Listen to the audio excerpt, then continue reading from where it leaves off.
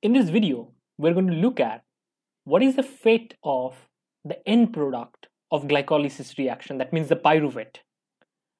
Now, pyruvate can be channeled into Krebs cycle by producing acetyl-CoA and thereby citric acid and all the intermediates of the Krebs cycle.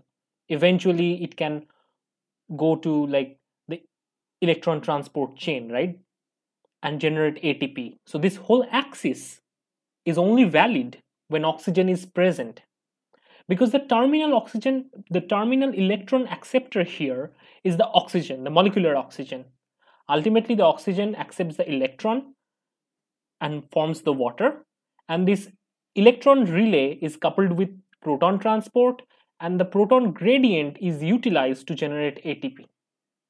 That is one aspect of, or one fate of pyruvate when oxygen is present. But this video is focused on what is the alternative fate of the pyruvate when oxygen is absent. In absence of oxygen, or in anaerobic situation, fermentation takes place. Fermentation ultimately leads to production of ethanol or lactic acid. In this video, we are going to see how lactic acid is produced. Now, from pyruvate, the enzyme Lactate Dehydrogenase converts pyruvate to lactic acid or lactate. And in this process, NADH is utilized and NAD is produced, right? Now, NADH provides the hydrogen or provides the reduction equivalent for pyruvate reduction into lactate. Now, the NAD which is produced in this reaction is actually fueling the glycolysis pathway, because in anaerobic situation you can imagine the Krebs cycle, the electron transport chain would be off, right? In this situation, if you need energy, you need to fuel glycolysis. But if the NAD is not replenished after several rounds, then glycolysis would also stop. Then where the cell would find energy? That is why the fermentation process is reinforcing the NAD levels and thereby fueling glycolysis and producing energy via glycolytic pathway. The overall equilibrium of this reaction is strongly favorable for lactate formation, and that is understood by the negative delta G of minus 25.1 kilojoule per mole. Now imagine a situation of intense workout. In your muscle, all the glucose need to produce energy, but in very short time, when you need this amount of energy or this amount of intense workout is happening, then your blood is not able to supply your muscle with enough amount of oxygen. In that situation, an anaerobic condition is evoked. Or let's say you are sprinting.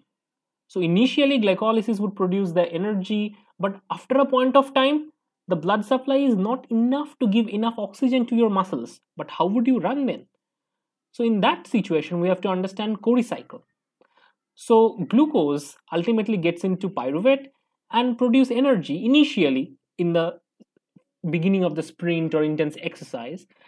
But eventually that pyruvate is now converted into lactate, and that lactate replenishes the NAD such that the glycolytic pathway can at least occur in the muscle and can provide the muscle with enough amount of ATP. But what is the fate of lactate? Lactate is building up in the muscle. So how lactate is metabolized? Lactate is actually secreted into the bloodstream and moved to the liver. From liver, lactate is reverse converted to pyruvate, and that pyruvate can be getting converted into glucose by other mechanisms, and that glucose can eventually fuel the muscle again, and thereby reinforcing the whole glycolytic mechanism. And this is known as Krebs cycle, named after its discoverer. So now we understand in anaerobic situation how lactate metabolism takes place and how fermentation produce lactate in one side. In other side, it can also produce ethanol, and that is very important for these food industry and everything.